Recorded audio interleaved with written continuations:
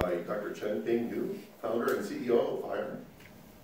So modern computer vision started with object detection, segmentation, and tracking. AlexNet's win in 2012 ImageNet competition solidified deep learning. So he'll be bringing up how biologically inspired are deep learning nets. What could we better do for biological knowledge to help with deep learning? What are good future directions? So they're building the first AI augmented reality smartphone navigation solution for driving. Previously worked on a postdoc at Harvard researching neuro-inspired deep learning. He received his PhD from Stony Brook University in computer vision and machine learning. He's been a National Science Foundation Fellow, published over 15 publications in AI and cognitive science. So please help me have a warm applause for Dr. Chen-Ping Yu.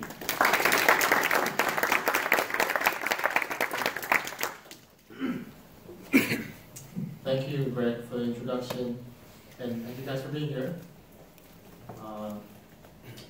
Bring it up. And also, if you can silence any cell phones, that would be greatly appreciated. Hello? Okay.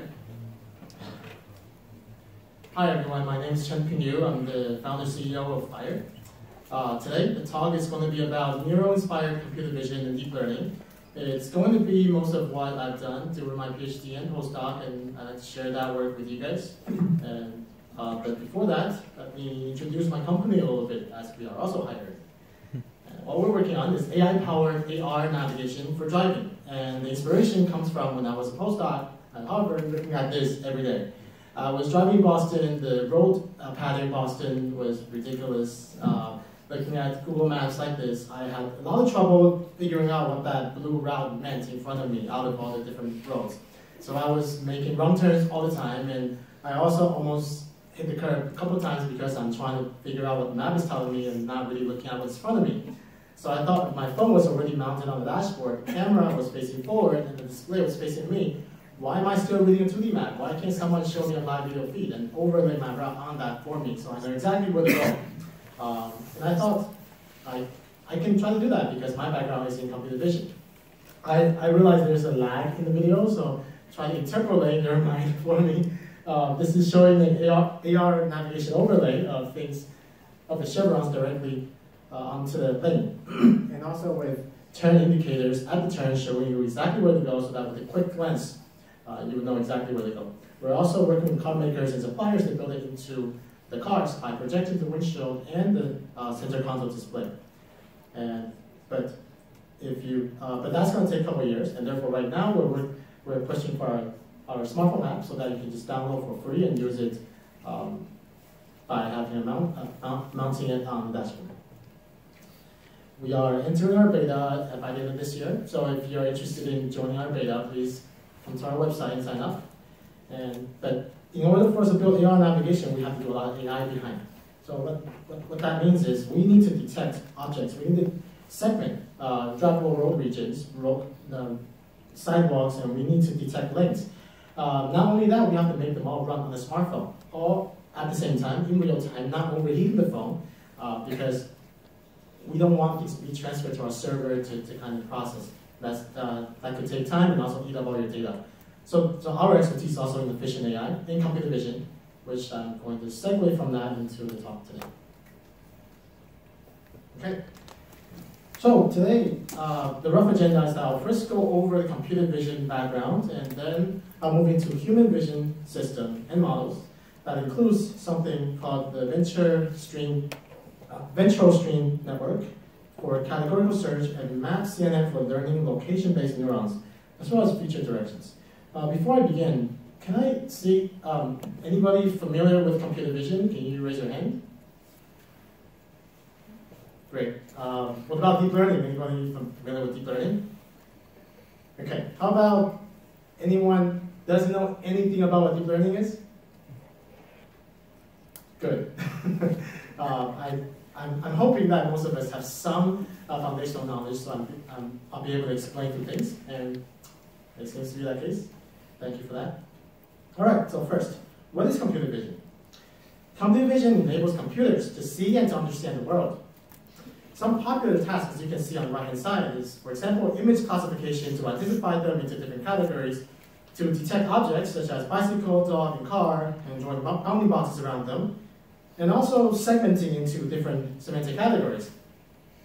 And of course, there are more tasks such as tracking, depth estimation, 3D, and more. And the typical processing stages of computer vision is the following. First, you extract feature descriptors, and then you formulate a model, then you perform inference on that to make predictions. So let's go through that a little bit, just for background. Why do we want to extract features from an image? Because when you're comparing a plot plan picture and a dog picture, they're different sizes. And so you can't just do a direct differencing. You need to extract, you need to quantify them into a feature vector so you can use that vector to compare with each other. And so the first step is we want to extract feature points out of image. And first what we do is detect interesting key points using block detectors or corner. As you can see in the motorcycle image, these are corner detected results. And those are interesting points where we want to extract features from. And then, so when we're extracting features from, the features what we can use include sift, surf, or just hog, flat, and color. So those basically aggregates the gradient information around the key point and vectorize that into a feature vector. Now, when we have a bunch of feature vectors, how do we aggregate them into one single feature vector to describe a image? So one popular approach, which you probably have never heard of if you don't work on this, because that's something really before deep learning time, is something called bag of visual words. What that means is people realize that if you're looking at an object, it's really composed of object parts. For example, the motorcycle with all the different motorcycle parts. Now, if you have 10 different object categories, you can sort of make a bag of object parts as your visual vocabulary that you can use to create a histogram to describe every image based on what kind of the object part this image has.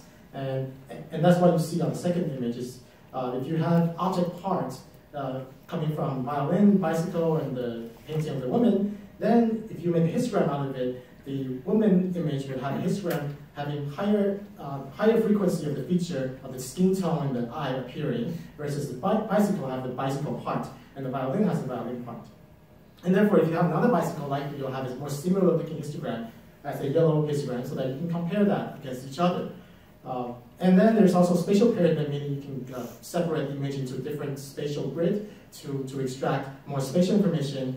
Other examples include spatial vector sparse coding. Sparse coding is at the bottom. That kind of resembles the early features of the CNN, because sparse coding was actually learned. The features learned from the natural images rather than handcrafted features such as sift, surf, and that actually was done by Chen-Ping Yu, who is now very well known for his deep learning work.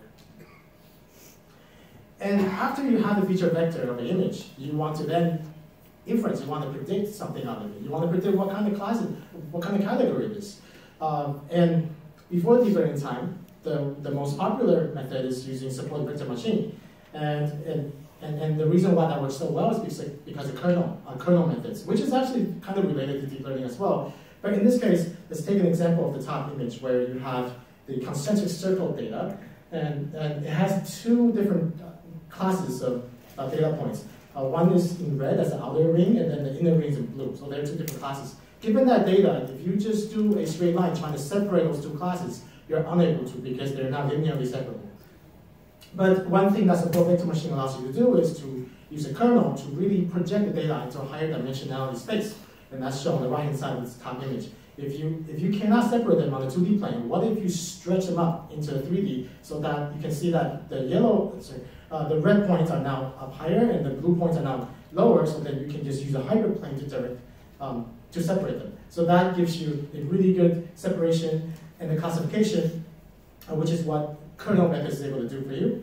And also other classifiers include like Bayes decision tree, logistic regression, and data boost. At that time, there was already a convolutional neural network, but it wasn't working as well as SVM, and therefore most of the classifier was still using SVM at that time. So some other examples of computer vision, for example, image segmentation using active contour as a top image. If you first draw initialization of where the object is, and then that contour will kind of slowly form to conform to the object. Markov random field, conditional random field, these are graphical models on the second image by modeling a graphical model onto the image. Object tracking using mean shift, which is to look for similar objects in in a surrounding neighborhood. An active appearance model for face tracking, meaning you have a predefined face model, and if you move your face around, that model will morph and it'll track the face for you. Also, video action recognition includes using motion boundary histograms and histogram optical flow. These are also handcrafted features that's using optical flow information. I think the theme here is that there's a lot of handcrafted features that in the old days that people are using, whether it's the feature or the model or the classifier, and also a lot of math, right? All those different kind of things. These are the mathematical formulations for all the different methods I mentioned. And we're thinking if right now what we're trying to do with computer vision is to really build something that can work as well as human vision. So instead of building something in a different way, which is using mathematical machine learning methods, what if we look into the actual system we're trying to mimic, which is a human visual system? So of course, a lot of people thought about that, and therefore artificial neural networks really came about pretty early on with the introduction of perceptron. That's back in the 1950s. So perceptron, as you can see from the first and second image, is that it's a simplified artificial neuron, meaning if you look at the neuron's anatomy, you have the left side of the neuron has dendrites that receives input from other neuron, and after the input aggregates to a certain level, then the neuron will fire through its axon, and then that will travel to the next neuron that will receive it. And that's exactly what perceptron is doing, and it's using a set of ways to do a linear combination of the input and then going through a step function. Step function meaning if the output is less than 0, it won't fire. It'll just output a 0. If it's above 0, it'll output a 1. And therefore, it always only do a binary classification, and it is a linear model. It does not solve any nonlinear problems. And because of that, it was very limited in its use case. Later on, fast forward 20-something years, we have multi-layer perceptron that's using perceptron as a building block. With the introduction of backpropagation, hidden layers, and the nonlinear activation of sigmoid, which is really a smooth nonlinear version of the step function, then you have something much more usable. But still, it was very promising, but then it really didn't get too much into the top-of-the-line accuracy.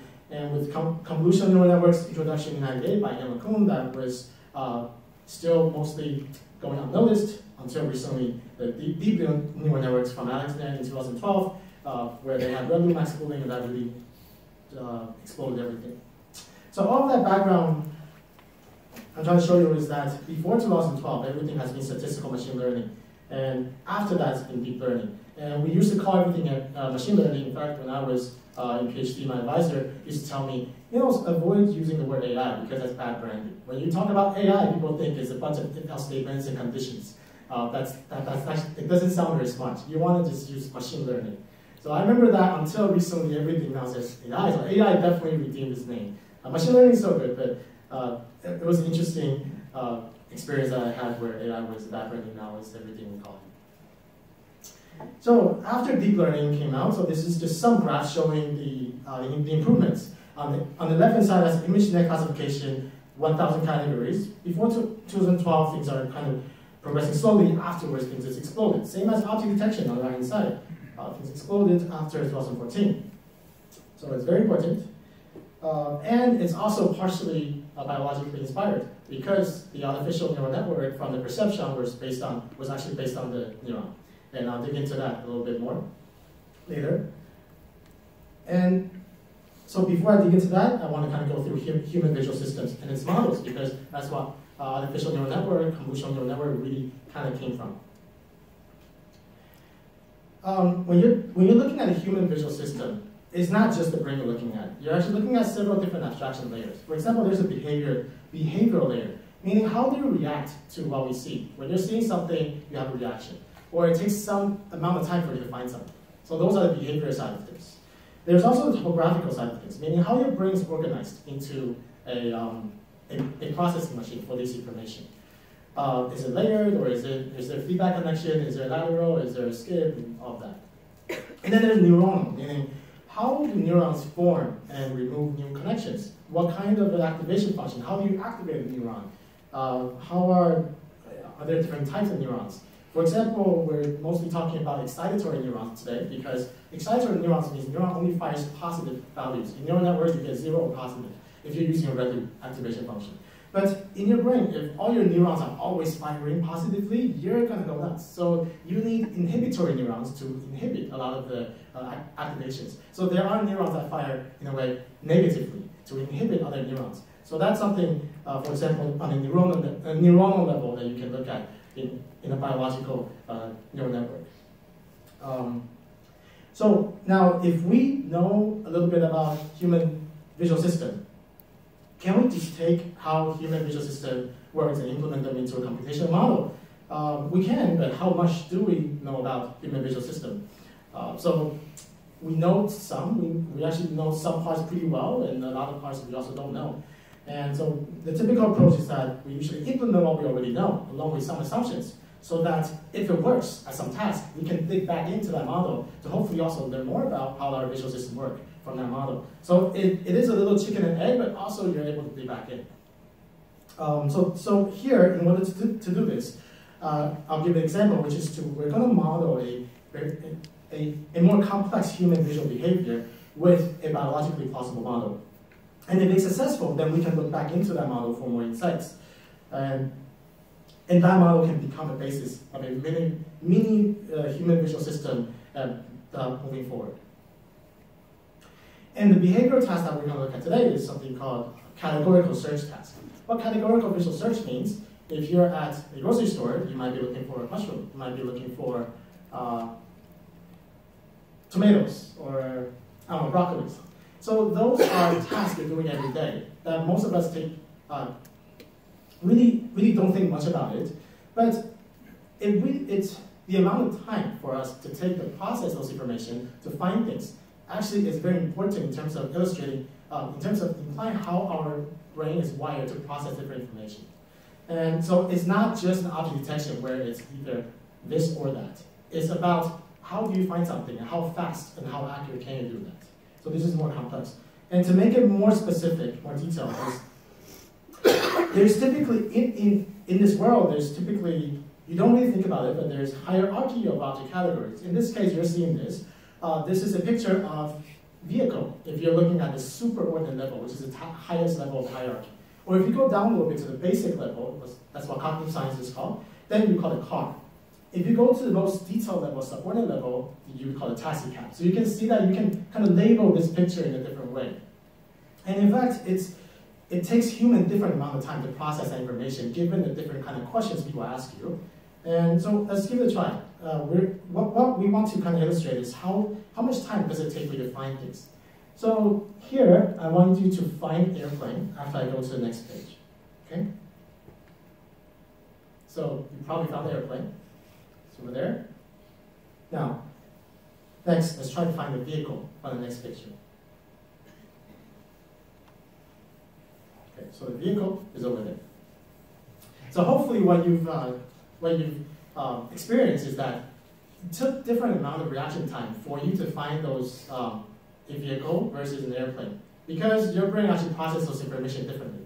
And that has a lot to do with how the features are oriented and how the interconnections are being done. And there's actually a pretty good agreement of those processing time across everybody.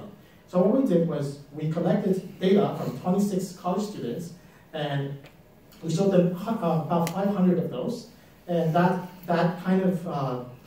included 48 subordinate categories that can be grouped into 16 basic categories, and then further grouped into 4 superordinate categories. And what we found was that overall people spent, so the top graph is what's called time to target. That means how much time did it take for your eye to land on the correct target. And then the second graph means says verification time. That means how much time did it take you after your eye landed on target. You have to kind of verify, okay, I think this is it. And then I click a button that says, okay, I'm sure about that. So that's what's called verification time. And we found that at the most detailed level, people are fastest when they land to the object. But when people are verifying if that's a car, if that's an airplane, the basic level is fastest. So this is overall in terms of grouping across levels. Now, if we look at individual categories, you can see that, so the y-axis is reaction time. How much time does it take people to move their eye to the correct target? On the top hand side, we have, and on the top graph, we have 48 different categories, subordinate categories. We have 18-wheeler, biplane, bump cake, canopy bed, chocolate cake, so on, and a lot of different things. And you can see that there's different kind of variations in people's reaction time of finding something. When you go into basic level, there's also some difference there. And in the superordinate level, there's, again, differences there. The bars may not seem very different, but that's because the scale is a little different. So what we want to do here is that if people have this really, really common reaction time in general, and if that says something about how your brain works, what if we try to predict these numbers using some model? If we can predict that, if we can predict how fast it takes for a person to find an airplane out of a group, then maybe that model is doing something that we can further look into. Okay, so this is the more complex behavior that we want to kind of look into than just classification or detection. So it's a reaction time we're looking for. So in order for us to do that, first we have to kind of hypothesize something. Remember I said there's some things we know, some things we don't. In this case, we hypothesize how do we learn new categories. And this is actually also related to how we can use neural networks, is when you're seeing an object category for the first time, this, for example, dragon fruit in the grocery store, what you would do is you'll probably look at a bunch of dragon fruits and you'll find the commonalities between them. For example, you'll see, okay, they all look kind of pink, they all look ellipsoid, smooth texture, excluding green petals, so that kind of defines what a dragon fruit is. When you're looking for, so that's when you're looking for, you're extracting category consistent features or the category representative features of those examples. And you're kind of extracting, and the features you're looking for are from a feature pool of your brain that has been trained throughout your lifetime experience. So, and that's key here, that you have, in your brain you already have this feature pool that you can draw features from. You're just looking for what features represent this object, right? And so then the question is, how do we pick those features out of the feature pool? And also, where do we get the large feature pool from? And another related thing here is when you're training a neural network for object detection and classification, it's very different. You usually have to have negative examples, meaning when you're feeding a new dragon fruit to the network, you need to train it with non-dragon fruit categories, for example, chairs, desk, computer, people, right? That's how a neural network learns. But when you're learning a new category, you're not thinking about, oh, I'm learning dragon fruit, so what's not a dragon fruit? You're not thinking about that. You're purely thinking about that object itself. You're looking for the representative features. So that's what we want to kind of go in with. And our hypothesis is that maybe what happens is the more object category consistent features there are of a category, the faster it is for you to match something. Because it'll basically mean that you have a more detailed template of the object so that you can match faster. So that's our hypothesis, so we went up to build that. And we thought, so first we need a large feature pool to extract feature from. Where can we get that from? Oh, neural network has a bunch of features in this convolutional filters, right? So just to recap, when you have a neural network, it's learning different levels of details of features from the early layers to the later layers. In this case, if you're learning a face, you have more edge-like features and face parts in the middle, and then more like complete face later on. So what we want to do is, but this neural network probably was trained for different categories: face, people, chair, desk, so on.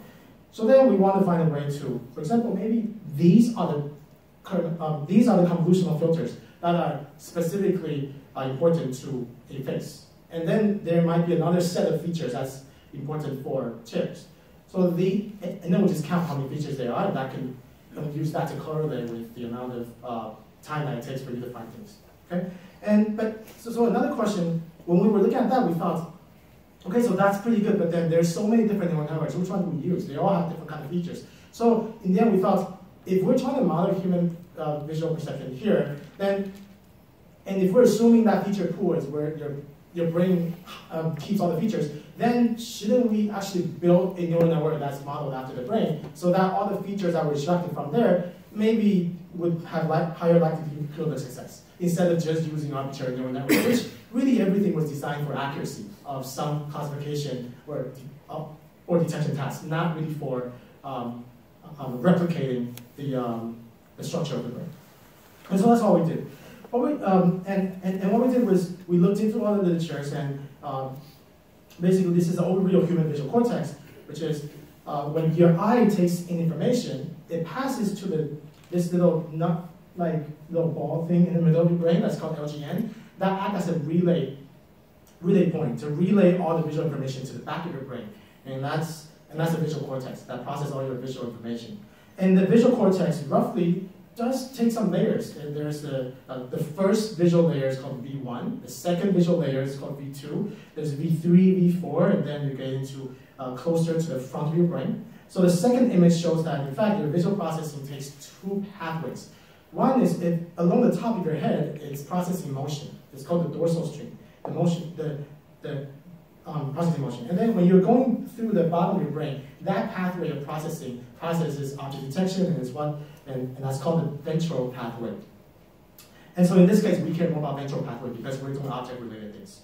And then we also look further down, be like, what are the kind of separations of layers in the brain? And then we found V1, V2, V4, TOTE at the bottom image, showing that's kind of the pathway of the ventral stream. And we also looked into, is there different skip connections? Right now, residual net, they just skip all the time, right? But is there some parts of your brain having skip connections, some parts that don't have it? And also, we also found that at different layers of your visual cortex, there's a range of receptive field sizes. For example, if you have any kind of network today, each layer usually has a fixed size of receptive field, but in your brain, it's a range. And also, it's a map-like topography, which I'll get into after. So let's recap on receptive field, and that was really important in terms of building this ventral stream network. Is that question? Yeah. Would you mind posting up the slides in a PDF form or on the Meetup site? Sure. Link to them after the talk. Sure. Yeah. Receptive field pretty much means what is the visual area for each neuron that can process in your brain. So on the top image is showing how the neural network will see things. The layer that's closest to the image will see a small part of it, but when information is streaming upward, then a single neuron will cover actually larger visual field because of the aggregation of the lower level neurons. And in terms of biology, especially human and primates, typically, in fact, the receptive field is not the same in all layers. It's actually smaller when this. I'll talk about next slide. But here we found that there's a range of receptive fields. So as you can see from the table down here, for different layers in your visual cortex, the receptive field size for V1 is 0.25 degrees to 2 degrees. So degree is the unit that we use to describe how big you're seeing the field, the viewing area. As on the bottom image you can see, as a human, your typical viewing area is about 70 degrees total, so 35 here, 35 there. And then more of the preferred viewing area is 15 left to 15 to the right. And now you can kind of imagine how small 0.25 to 2 degrees is for the first level of your neurons. And then as you move toward the hierarchy into the TE, which is now toward the front of your brain, and then those neurons, because it gets information from all the neurons before, so that actually gets up to 70 degrees of information.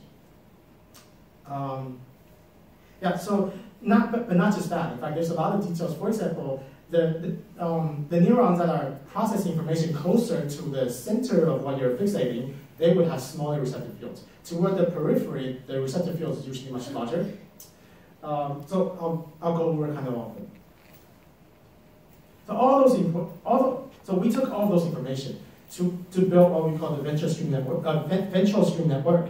What it does is every layer now kind of depicts one visual cortex layer. In this case, also, and what we try to do is we try to make sure the receptive field size of each layer is within the actual receptive field size of your brain, of that layer.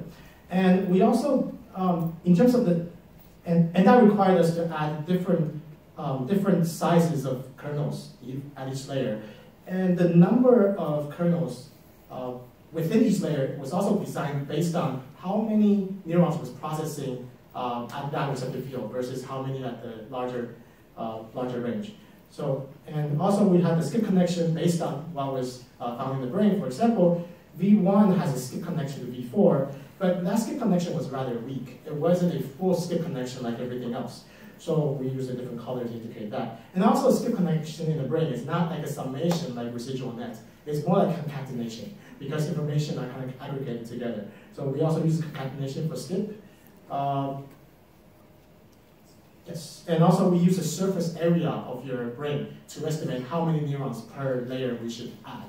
And basically, the result is that we built this neural network purely based on all the information of what we can find from the brain's topography, and not based on the accuracy of whatever this can achieve by ImageNet or something else. And what we want to do is now, after having this network that we think is as close to the best we can do to be to the topography of the brain, now let's train this on ImageNet and let's see what happens. And can we then find important features to predict people's reaction time for object searching?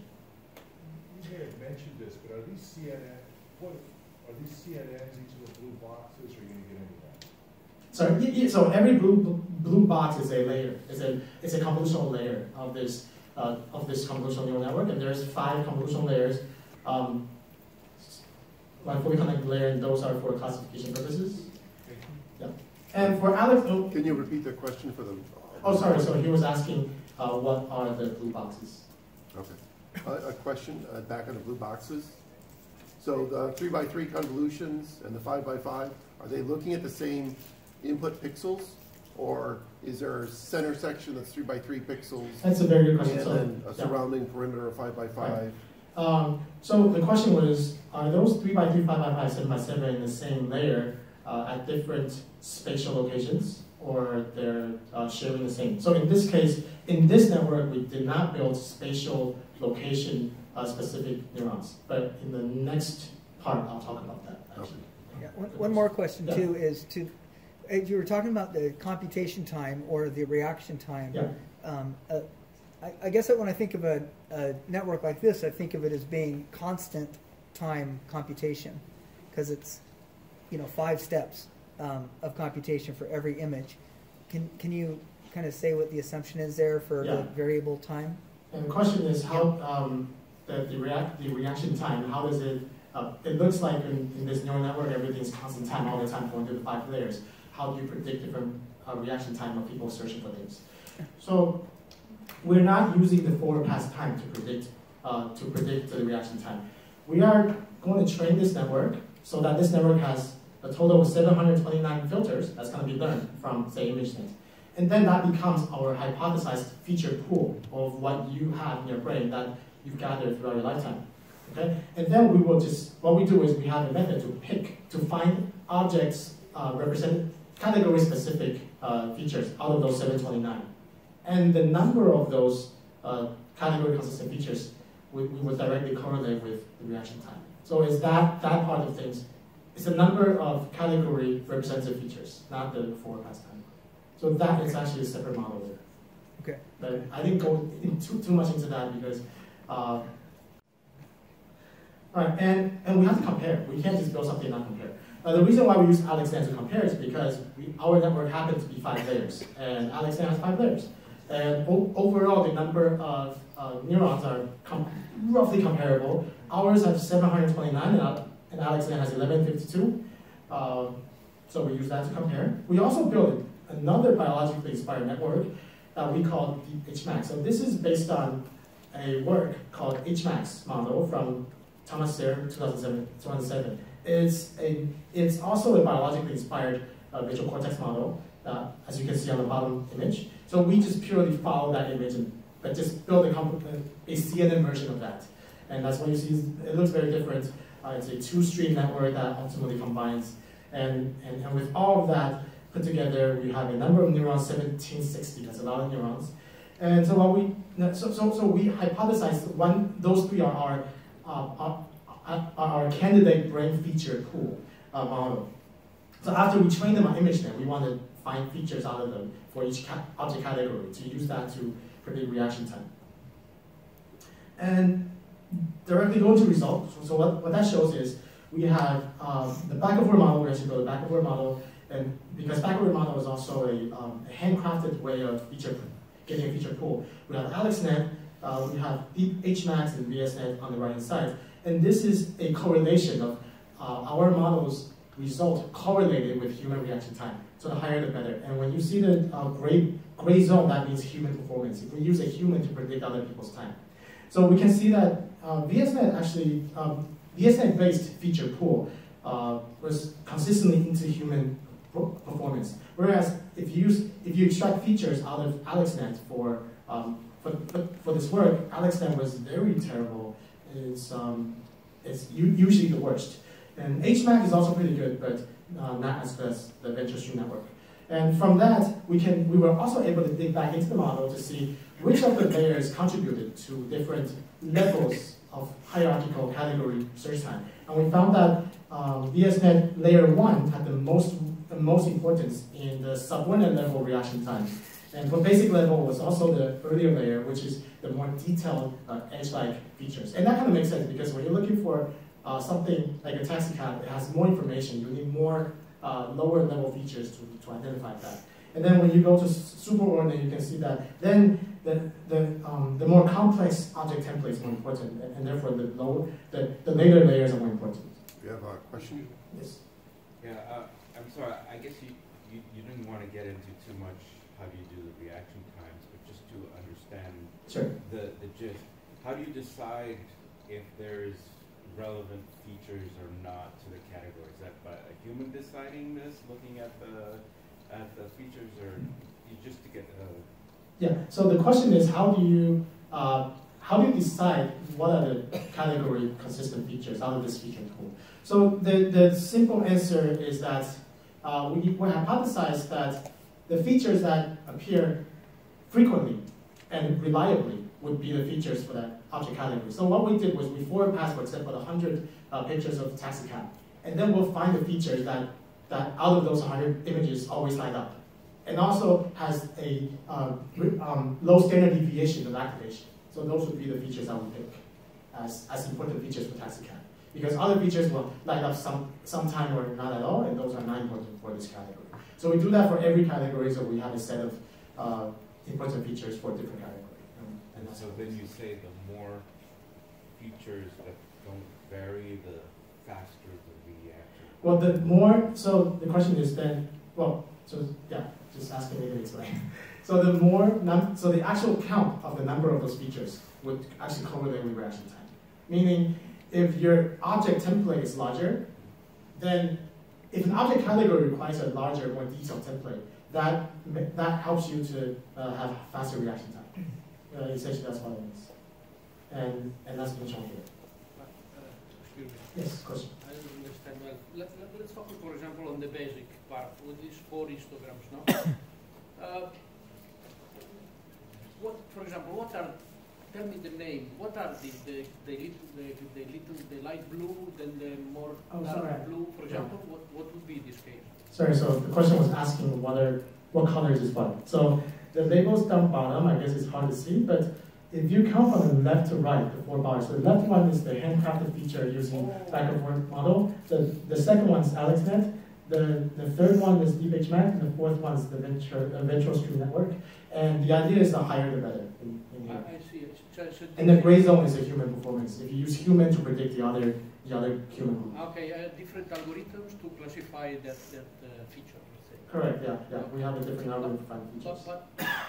So my point is this now. But the assumption was that to classify a subordinate and the basics require different times, no? Different, to classify subordinate and basic requires different types? Times. Different time, yes. Looking at these features, it doesn't seem so. It doesn't seem that it's not statistical. So looking at this picture, this shows the correlation. So it just shows that if your overall prediction correlates with the data, then your bar will be higher. So the time can be very different, but this is a summary of how good your prediction correlates with the human data.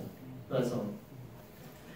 And we also compared how it was training on ImageNet, because again, it was not designed to do well on ImageNet. It was designed to match the brain. But interestingly, what happened was AlexNet's top-line accuracy was 57.7, Deep HMax 59.6, but Deep HMax has a lot more neurons, so maybe that gave them more degrees of freedom. But in VSNet, we only had 730 neurons compared to AlexNet's 1,000. So we had much less neuron, but it worked somewhat better. So that was also very interesting to see, because it wasn't designed to do better. Okay, so these are some of the features visualized. And these are the category representative features for some class. I'm not sure if you can guess what it is, but this is a police car. You can see that the siren here, tires, the windows, and the headlights. So the visualization is basically where we're lighting up the activation area of a specific neuron. Okay? So this is the top 10 neurons for the police car class, and that seems to make a lot of sense. And even pick up the police words. It's very interesting. Another example here is the taxi category. You can see that's picking up the taxi sign. Also, another important feature for that is wheels and windows and the taxi sign again. So as you can see, they actually share a couple of different things. For example, they both have wheels in it because they're all vehicles. So this model then also allowed us to do more different things. For example, to really understand how different categories of objects relate to each other in terms of the features that describe them. And the third example here is a biplane. Biplane is a two-winged plane. You can see the propeller, the tail, the wheels, and also the wings. And then we also further try to use it as an object detector, because if we already have object representative features, and whenever we forward pass an image, it'll produce a feature map of activations. What if we just aggregate those category specific features activations? Can we just get object location directly? And it actually turns out to be okay. So this really gave us free object detector, meaning that, for the airplane category, if we just aggregate all the important features for airplane shows up, and also for different kind of categories. Some other examples for the dog category, the airplane, bicycle, and it works actually pretty well. Okay, cool. So the next part I want to go into is for the question that Greg asked is, what about did you actually build in neurons that process specific locations? So that is a major difference between convolutional neural network and a human visual system, is that when you're dealing with a CNN, you have a filter that's convolved, slide across the image. So you're kind of sharing that feature across every area of your visual field in that sense, which is not what's going on here, because your neuron doesn't move. It stays at one spot. It looks at one spot in front of you, and therefore when you're looking at what's in front of you, you have a grid of neuron that covers your entire visual field, everything looking at just one thing at a time. And that's how your brain works. And that's what's called the map structure that we want to exploit here. And so that was the next work, which is to build in this map structure. And we also want to build in what's called the eccentricity effect, meaning there's more neurons that process information closer to the center of the visual field, and then less neurons in the periphery. But in CNN, usually that's because everything's shared, so there's no such a thing. And also, there's people found that the neurons that process your central visual field responds higher to blob-like images, blob-like patches, whereas the surrounding visual fields, the neuron likes to process more the edge-like kind of tuning. So that's something we want also. Well, we want to build in the first part, which is we want to build in more neurons in the middle of your visual field and less on the outside, and see if we can, if training that model will actually learn something like more blob-like features in the middle and more edge-like features outside. And then there's also something called cortical magnification. That means the receptive field size for neurons is smallest around where you're fixating at, and then larger at the periphery. And that is indicated at the bottom images. So the bottom images is showing that if you have this kind of a dartboard pattern, just kind of just to map out your visual field in degrees, meaning the blue circle is where you're fixating on, and when you go outside, that's towards your periphery visual field.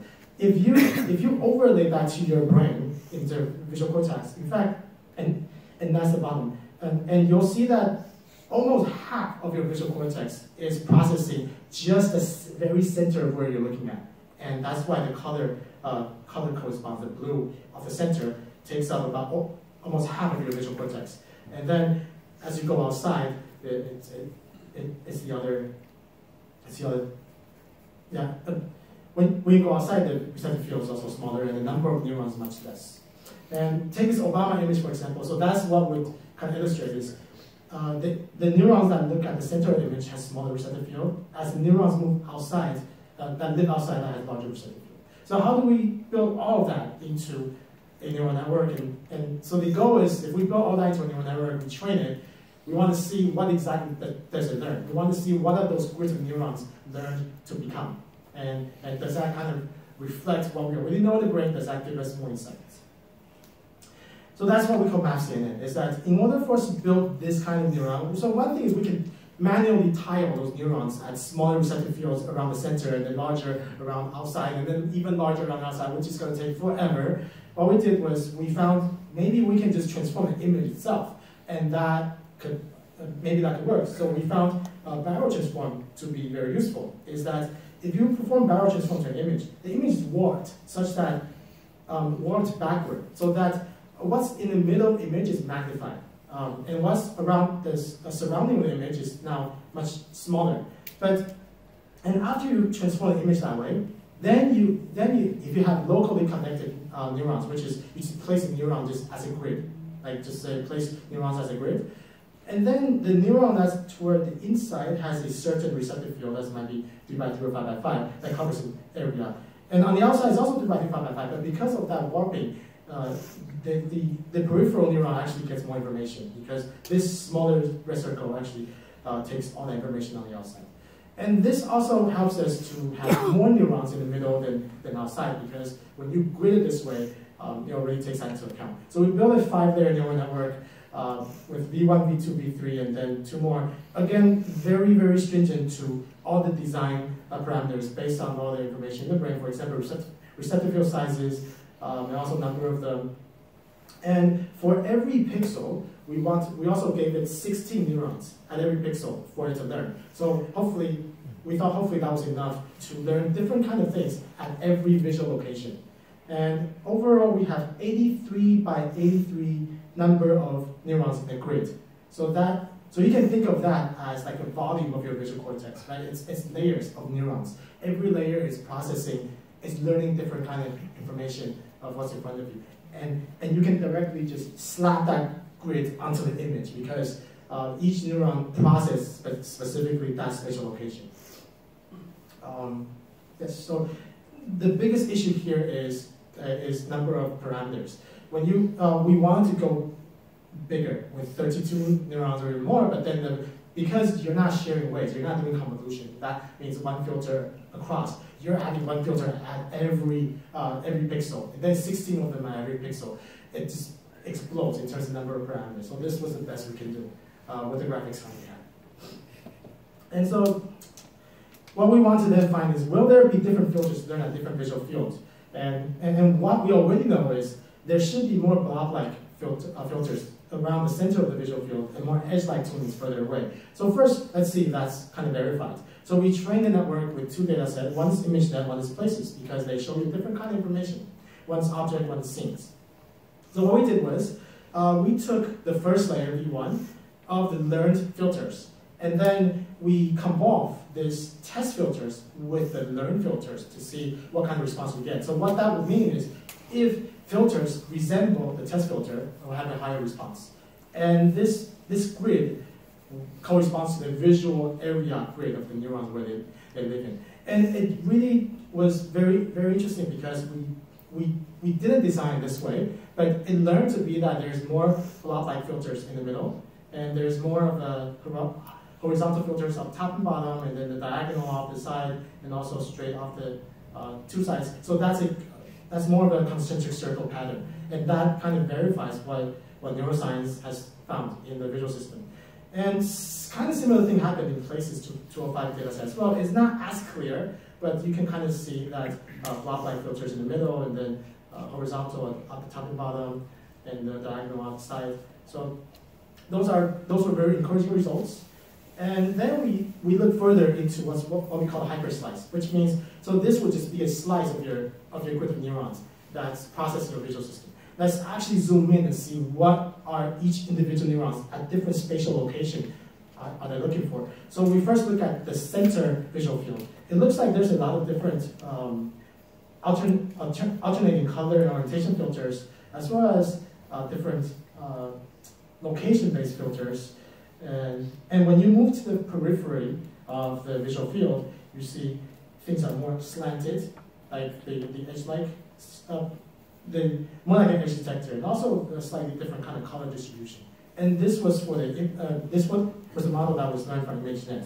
And when we look into places data set, there was a weird pattern in the back, as you can see, which we couldn't make out of. But then we kind of zoom into them. We look at what's up top and what's up in the bottom. Up top means what are the features that are processing kind of your upper visual field. And we saw that there were a lot more blue kind of filters, whereas the bottom visual field had a lot of red filters. So that kind of was interesting also because when you're looking out into places or scenes, the sky is up top, and then the ground is at the bottom, and that will correspond to the different color that was here. So this really says a lot about filters in your brain. It's really location dependent. You don't have features that are kind of uniformly distributed everywhere. They're optimized to your experiences that you've gone through. And that's why when things are upside down, it's harder for you to recognize because your brain's not tuned that way. And that's why you have also more of a blue filters up top and red filters down at the bottom. So these were the things that we found, and then we kind of look at the numbers. So because we only had 16 filters per pixel for our map CNN, so we modified AlexNet to have only 16 filters in the first layer, just to try to make it more comparable. And what we found is that on ImageNet in places, the map-like CNN underperforms than AlexNet. AlexNet is at 48.8%, top-line accuracy, and map CNN is at 40.9%. So it's not a huge difference, but and also over 1,000 categories is not a bad number, but it's just not better than AlexNet. So we thought that perhaps maybe what's happening is because in ImageNet, not every object is centered in your image. And if you're learning like a spatially oriented filter set, then you better make sure all information is in the center, or else you're not really processing them fairly.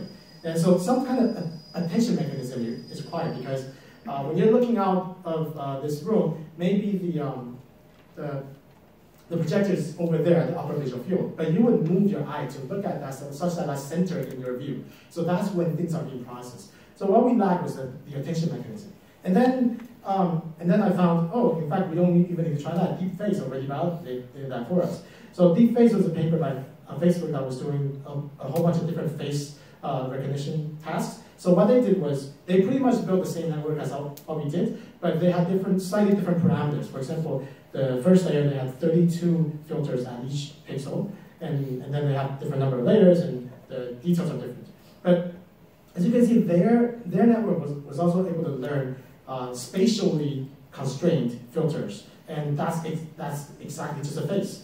And so what they did was they first detect a person's face, and then they would kind of align that to the center of the image before passing that through the network. So that's the attention mechanism that we lacked, because even though this person's face in the original image was in the center, but after aligning, that would be. And then now you can kind of utilize all the spatially oriented filters to the best of how they can do.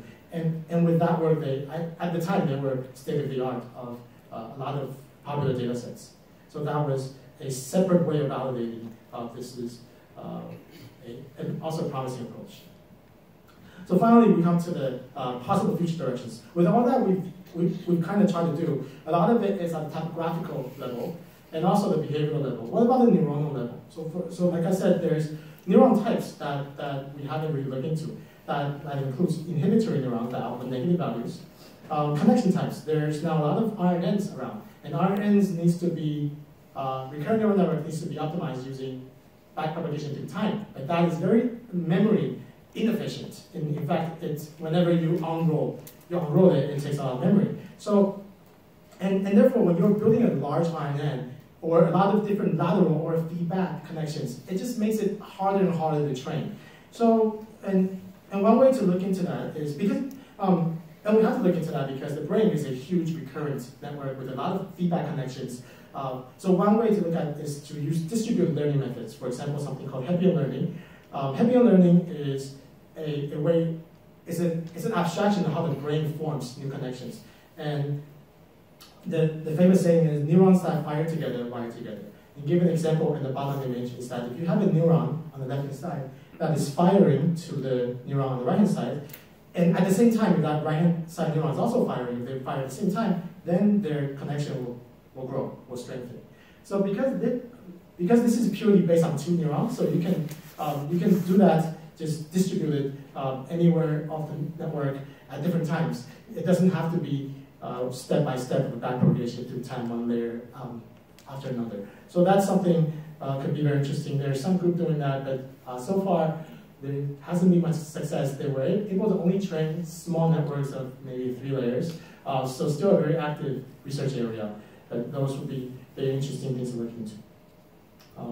So with that, I conclude our talk, my talk. Thank you, and we're also hiring for a bunch of different roles. So if you're interested in computer vision, SLAM, iOS, and if you're a product manager, please let me know. Thank you.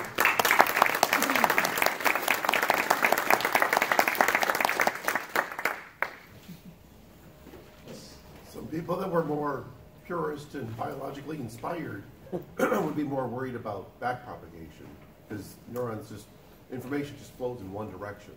You know, if you're doing gradient descent, then you're backpropagating. I guess you're kind of looking at what you can be inspired from, but not worrying about all the constraints. So the question is, if you're being rigorous about being biologically inspired, you couldn't have backpropagation. I want to say that is true. So the question is, because if you're very information just flows through neurons in one direction. There's no backpropagating or weight updates. So the question is, if you're very strict to a biologically inspired neural network architecture and learning, then would there not be backpropagation? I think probably that there isn't, because like you said, there's all sorts of different things happening. The neurons, they remove connections, they strengthen connections. In fact, there could be. So I'm not a neuroscientist, and so I can't really answer that to the full extent. But I understand that there are different ways of how neurons form connections and remove. So it definitely doesn't sound just like backpropagation. Maybe parts of it is like that, but definitely not all of it. Yes. On slide 25, you showed that the fastest verification time was for the intermediate basic level, and I was just wondering, why do you think that is? The question is, why do we think that is that the verification time is fastest at the basic level? So because that was actually pretty well understood and also explained, is that we are very comfortable describing an object at the basic level. When you're looking at cars, you kind of just talk about cars, chairs, table, desk, phone, projector. These are all basic level. This could be like a conference chair. That would be a subordinate level. But usually people don't get to that detail. So people are very, very used to basic level identification, and that may be why verifying is fastest and most comfortable at that level. But my kid is 2 years old, and I realized he's very good at subordinate car categories. He would say, that's a pickup truck, that's a van, that's a taxi, that's a bus. So in fact, I'm having my second kid, and I'm going to document what kind of object categories my second kid is going to learn throughout the time, so I can maybe figure out what's the progression of the different hierarchical levels of objects that we learn. Well, I'm just wondering why somehow it seems like it should be, kind of linear, like the top graph. Why is it the basic why are we best at that? I see. So we are best at describing. So the question is, why do we have basic having advantage in verification, but not like a trend, like up top, but a times target? That's a good question. I think I just know the answer is that there's widespread knowledge of what's called basic level superiority, meaning we're just super comfortable at describing things and finding things using the basic level representation. But why that is, I think it's interesting to look into. Why wouldn't that be fastest at time to target? Why wouldn't that? That's an additional research topic we can look into. Maybe it's just a Hebbian fires frequently. You see it very frequently, and you get faster at it.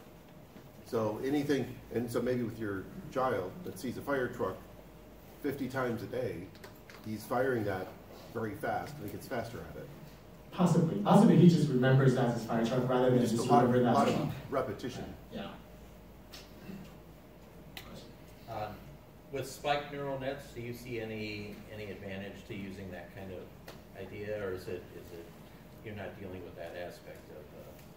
So spiky the question was, what about spiky neural nets?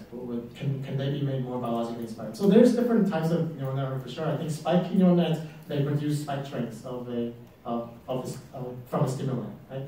And I think in that respect, it's trying to replicate the actual firing of firing frequency pattern of a neural network. Perhaps we can make it a combination of convolutional spiky neural net. I think maybe there is such a thing. I think one thing that I found is there's such segregation between different fields. For example, computer vision, they are very, all they care about is numbers. It's all about accuracy. It's all about comparing different data sets. It's all about, I mean, there's nothing wrong with that, but in neuroscience, they care about how things are kind of, how things work in the brain, and then in the biological, in the bioengineering side of things, people look into a spiky neural net, which is kind of similar to, which is a type of neural net, but they surprisingly don't know much about convolutional neural net at all. And it would be, and you also see a lot of, very few collaborations between different fields, because you would think if computer vision scientists and neuroscientists, they work together, they could find a lot of new things. Or if you see computer vision scientists work with the bioengineering scientists with spiky neural net, they could maybe find new things, but they usually work separately, and that's kind of sad because they move in parallel rather than trying to come up with things. And I think combining them, like you said, if we had more, what if we combine some things with spiky neural net, that could be interesting. Well, some of that may be a power issue, or trying to reduce the amount of energy involved. Not sure power. No, I think we can take that off. Oh, question, sorry. So in human cognitive system, imagine also plays a part. Like when you are driving and the weather is bad, you can see the lane, but you imagine there's supposed to be a lane. Like when the pen is fading, you can see lane lines, but you imagine there is a lane lines, and you make up for what's not actually in the pictures. So do you have like a similar system to mimic similar features? Yeah, the question is, if you're driving in brain and the lanes are really reflective, you can't see it, but you can kind of guesstimate where that is. So what is there a mechanism there we can replicate? That's actually a really interesting question, because for my startup, when we're doing AR navigation, we need to detect lanes so that we can align our chevrons to align to the lane. And a lot of times there's no lane markings, but then you can kind of see this is where you're supposed to drive. So we trained our model on, so we asked people to label on images without residential areas where there's absolutely no lane markings. We asked them to label lane lines when there are lane markings, and also label lane lines where there isn't. Just label it as you think if there's supposed to be one. And the network was able to learn. So, and that didn't need to be bio-inspired. But I think in terms of the mechanism, I'm not very sure how that works. That could be also an interesting topic to look into, for sure. Another question. So you showed that your VSNet has similar to human behavioral performance, and also that it works a little bit better than AlexNet, but it didn't show. We didn't show much comparison to the state-of-the-art CNN networks, which I like much. So the question is, we showed that VSNet has better performance than AlexNet and ImageNet, but not the state-of-the-art neural networks. How would that work? Right. Yeah. So definitely valid question, but to us, because we created VSNet to roughly have 5 layers, and also and based on all the different design constraints, they only left us with 729 neurons, and all of those were actually based on the neural constraints. So we thought that we wanted to make it more apples-to-apples comparison, because if we have a ResNet 50 or ResNet 100, you have, I don't know, thousands of neurons to pick from, then that may not be the best fair comparison that we can make. And therefore, we use AlexNet because in terms of the architecture, it has 5 layers. In terms of the number of neurons, it's kind of similar. But it was definitely something we thought about in terms of the extension work, is to try to use more state-of-the-art network. For example, even make VSNet to have sub-layers. Because in V1, there's also sub-layers there, in V2 sub-layers. In here, we just have a single convolutional layer for V1, V2. So if we make more sub-layers, maybe then we can compare with the state-of-the-art networks more fairly. That answers your question. I guess then why is it important to follow biological, like copying from biological representation if we can go, you know? Yeah. The question is why do we care about polybiological? So the goal here is that if all you care about is accuracy, probably you don't need to care about biologically inspired network now. But what our hypothesis is that even though that the idea is that when we're creating computer vision models, the goal is to be as close to human vision system as much as we can. And therefore, maybe then we should draw inspirations from what we're trying to beat, which is the human vision system. And that's why we want to make things more biologically inspired, so that even though right now maybe things start slowly, but those knowledge will build up. And as you find more things that work and that kind of makes sense, then hopefully one day it'll just kind of go beyond. Question? Kind of Greg's comment about graded descent. I mean, the whole rehearsal mechanism of taking a data set and then kind of randomly sorting it and presenting it in fixed frequency random order that you have to do the graded descent, all of that there isn't evidence really for that happening. So when you're talking about biologically inspired, you're kind of both looking at the architecture, but also looking at how these algorithms work and what do you have to do underneath in order to get them to... Right, so the question was, there's a lot of rehearsing mechanism that we're working, that we're doing. That's not kind of the neural side of things.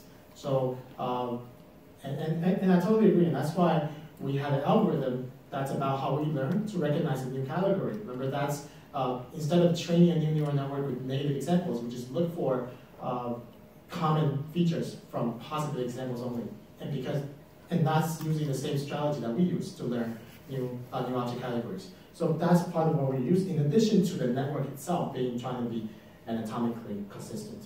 So definitely, like I said, there's the behavioral level, there's the topographical level, and then there's the neuronal level. At different level, there's different things, and you can kind of combine them into this whole big system that we have. Can you explain the process of how you identify those features that are more important, specific to that particular object identification? Yeah, sure. So what happens is if we already have a bunch of filters trained from, say, ImageNet, so that means this network, the question was, can I explain about how to pick those important features for object category? So if you have a neural network that was trained from ImageNet, and you assume that if you think of that as your lifelong experience of how your brain trains your filters, then a trained neural network kind of becomes that feature pool, right? And then, so out of that feature pool, some of them might be like parts of the chair, some of them might be parts of the hat, some of them might be parts of the shoe. So, and they would light up whenever different images pass through the network. So what we want to do is, if we want to find the categorical features of a taxi cab, what we do is before it passes 50 or 100 taxi cab images through the network, and then we'll find which feature is active most of the time throughout those 100 pictures. If it's active 98 out of 100 times, this is probably an important feature for this category. So this is the frequency part that we count. When you say active, you mean look for certain value for the weight? So you look at the feature map, meaning whenever you pass through the image to a network, a neuron will produce an activation, a feature map, which is a result of the response to that image. And then you can just so what we did was we did a global sum of that feature map to see what is that number to represent the overall response of that neuron given this image. So if this neuron is highly active out of all the 100 images overall, and also having a low standard deviation, meaning it's active about the same level all the time, and that would be an important neuron for this category. So we kind of we pick out those neurons from the neural network. There's an automated algorithm there, and that's the way how we find categorical features. Question? So the brain has, I don't know, 10 billion or 100 billion neurons, and from what I understand, it's like 20% of it is devoted to visual processing, some really significant portion, and you're using 729 neurons. Have you tried even like 10 million neurons, or I don't know, 100 million neurons, some larger number? Yeah. The question was, our brain has a lot of neurons, so our ventral stream network only has 729. Have we tried larger? So that would exactly be when we're able to compare with larger state-of-the-art networks. Because right now, this network, when we started, we wanted to compare with AlexNet because it was 5 layers, and therefore we made our first layer 64, so that it's comparable to AlexNet's first layer, and then we figured out how many neurons to give the subsequent layer based on that, based on the ratio of the surface area of the first visual cortex. So in the future, we can definitely try to make neuron much larger, and that can also allow us to compare with larger state-of-the-art networks to be more apples to apples there. Question? Hi. So I work at Waymo. So you talk about accuracy. I also have a question because when I talk about what, sorry? The accuracy of a neural network. So my question is more focused on the computational speed, which is like, let me be specific, in simulation environment. So and then we have a makeshift. So in terms of like features and the response of the time, and graph. So my question is, have you tried any back propagation and also drop out? Because when I seen that obviously the VSNet performed the best. And have you tried the drop out or other way to speed it up? Because in every nanoseconds that counts. So I was really want to know if you can find it a little bit more speed up, like faster solutions. So help me understand. I'm not sure if I understand the speed up part. You said that. So if you're running a startup, you want your software to score fast. Edgification. You're trying to prune networks, doing dropout. There's a variety of techniques to speed up forecasting or inference. Thank you. Is that valid? Yes. I see. So the question was more about how do we speed up the inference time, the forward pass time of this network, for example, with dropouts or things like that. So during training, we definitely use dropout, the standard methods. Because we weren't concerned about the speed and therefore we didn't do much, but I'm sure we can apply compression techniques to this network. But I think in the spirit of being biologically inspired, then if we're thinking about making this network more faster, then maybe we think more on the how does it make our brain to process things faster, in addition to just parallelizing all the processing. So that may or may not be the same techniques of what model compression is doing today. Thank you. Yeah.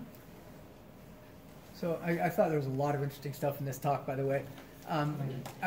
This idea of looking at how long it takes people to do visual tasks brings up all sorts of ideas, but it definitely makes me think of some sort of algorithm that is variable length in time that's going on in the brain. And obviously there's eye tracking, which is pretty relevant to your other one, which sort of obviously becomes an algorithm, but even without eye tracking, it seems like there'd be an algorithm. So I was wondering if you could sort of say maybe what you know of that's known about the brain and sort of the algorithmic aspects that might be involved in a biological network.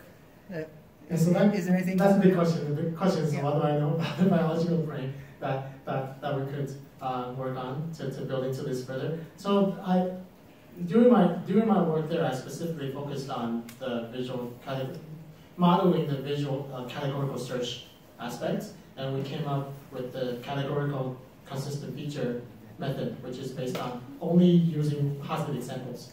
And so that actually we were trying to make that into a computer vision work as well, because if you think about neural network today, when you're training for a new category, say right now you have an ImageNet training neural network, whatever network it may be. Right now I have a new category, say, I don't know, it's assuming smartphone is a new category. How do you train that network? You got to kind of get 1,000 smartphone pictures, and then you retrain the network with all the data you have. You fine tune, however you do it. But for us, we feel that for us in the brain, we don't need to do that, because like I said, we don't need, whenever we're looking at a new category, we don't think about the non-category examples. We don't think about what's not a dragon fruit. We just look for the things. So then, one way to do that is if we just find category consistent feature, these set of features, to describe dragon fruit, that become our object detector. And then if we find another set of features for smartphone from the same network that's active whenever it sees a smartphone picture, then that's the smartphone set of pictures, set of features. And when you just aggregate their activation plan, then you can get object detection. And that's actually what we show, is that this way you train a network with ImageNet and you don't ever need to train it again. You just look for features for different categories. And right now, if you're learning a stop sign category, all you need to do is search Google for 100 stop sign images, and then forward pass those to the network, find the neurons that are highly activated by these stop signs, and those would just be stop sign features, and that can be used for object detection. So that's something we have preliminary work that I showed, but we're also working toward. So I think I know specific things about the behavior side and neural side, and we're just trying to do a lot of applications there, both in terms of being more bio-inspired as well as to apply them into computer vision. So I guess on that again, I mean, do you know if there's evidence that people get more accurate at classification if they are able to spend more time on the same recognition task? The question is if you can get more accurate. I mean, is that some study? Probably. I mean, is that okay? If you practice more, you probably get more accurate. Well, not just practice, but I mean, like, if I know it's important for me to get it right, I might think about it longer, right? So I might get more. I might be able to get an 80% accuracy in half a second, but I might be able to get a 98% accuracy if I spend 3 seconds thinking about it. Yeah, possibly. So that maybe some different mechanism. Because that's certainly something that doesn't happen with our artificial deep learning networks right now. Yeah, there's a whole speed accuracy trade-off, like studies in cognitive psychology showing speed accuracy trade-off. So if you flash something quickly and then flash something else behind it, if you have more processing time, you're going to be more accurate. And it also is related to how difficult the recognition task, which that's related to how similar things in the background are to the foreground. And so there's a whole literature. So there's a lot to be inspired there, actually, in terms of having our deep learning networks be able to vary like that. Yeah. That's neat. Okay. So earlier you mentioned how the term AI has become very prevalent, and I presume you would agree that we're not really doing AI yet. We're still doing machine learning. And my question has to do with the fact that the public perception of things like AI is driven by things like the Terminator movies. And do you have a thought about how we could tell people something that would show them the difference between AI, as in the Terminator movies, and machine learning as it exists today? The question was the AI today versus what we are achieving today versus the AI in Terminator movies. So I think how different are they, or how do they? How do they explain that difference? Yeah, how do they explain the difference? I think the AI in Terminator is more like general intelligence rather than the AI we have today. And also, I think it's also just how we call it. People use machine learning to describe something. People use AI to describe something. It really is just based on how people use it today, in terms of meaning. But I think in terms of what we're working on today, we are so far from Terminator AI because we can only recognize. I understand that we know that. The people in this room know that. But unfortunately, there are people out there who only see the Terminator movies, and they hear the term AI being used all the time. And so what I'm asking is, have you any thoughts as to how to tell people the difference between machine learning, even though it's very advanced today, and AI like in the Terminator? I see. So the question is, how do I tell people the difference between the AI today versus the AI movies? The AI today can only recognize things, do simple tasks, classify things, recognize. It cannot reason, but in the movies it can reason, it can make decisions, and that's much more than what we can do today. And with today's architecture, the type of loss function, the type of architecture, the type of network we have, I think we're still a long way unless we really look for different things. For example, I think one thing I find really fascinating is, kids, they can learn. Again, I draw a lot of inspiration from my kid because I see them growing up, I see them picking up different things. That's amazing. I can never build a neural network to do that. They learn a language over, a year and a half, and they can speak it fluently. Right now, if we go through the same environment, we cannot do that. So that means your brain is pre-wired in a certain way such that it's able to pick up that information and generalize that way. And so I think I personally am really interested in really looking for those pre-wiring structure to see if we find those pre-wired structure in the brain that allows this language learning, those unsupervised learning, because we can say that's truck, and then they'll pick it up. They also learn by your gesture, right? A lot of them, these are not really supervised learning. So I think you have a hardwired brain that does that learning, and if we're able to figure out that wiring, and then just send it through all the different videos and different things, maybe it can pick up what the kids are learning. I think that can maybe move closer to general. So I understand the difference between AI and machine learning, and everyone else here probably does. And I guess I want to, I'll just state my opinion that the idea of calling things AI these days is dangerous because it misleads people into thinking that we're further along than it is. So, just to state it, thank you. Okay, thank you. What are the specific use cases that VSNet can be applied compared to let's say RetinaNet or YOLO or something?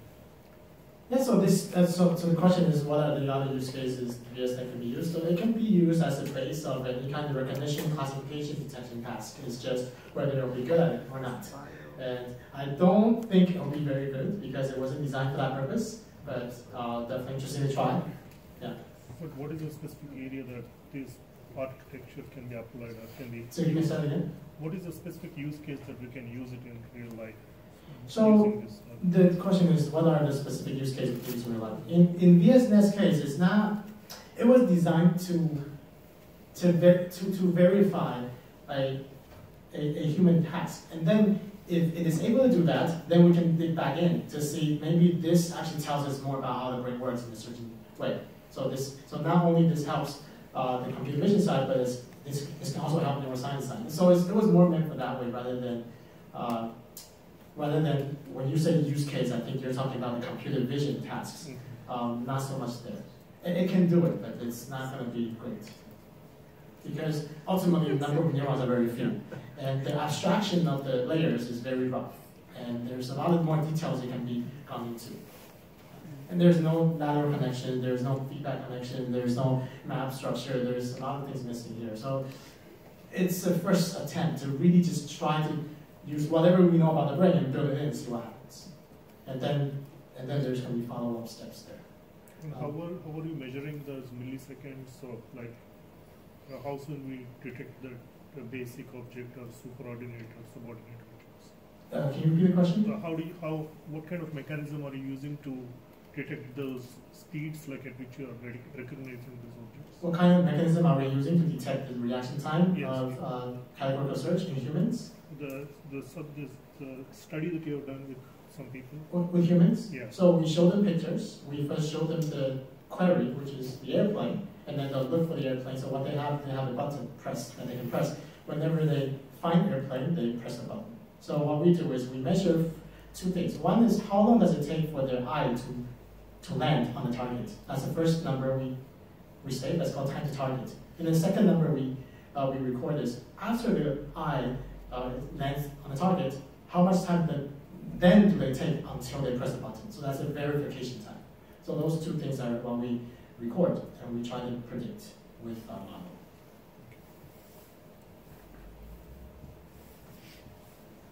Okay, thank you everyone for your time.